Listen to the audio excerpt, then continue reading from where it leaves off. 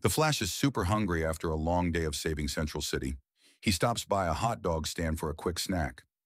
Just as he takes his first bite, boom, a villain attacks across the city. This is a light cone. It's your map of reality based on Einstein's theory of relativity. The center is you, right now, a single event. Let's call it the Flash. Because nothing can travel faster than light. Oh, yeah, except for the Flash. Your map is divided into three zones. The past light cone of that explosion includes everything that could have caused it. The villain planting the bomb, pressing the trigger, or even the Flash deciding to take a break, which delayed him from stopping it. The future light cone includes everything that the explosion can affect. The Flash seeing the flash of light, hearing the boom, rushing to the scene, or alarms going off miles away.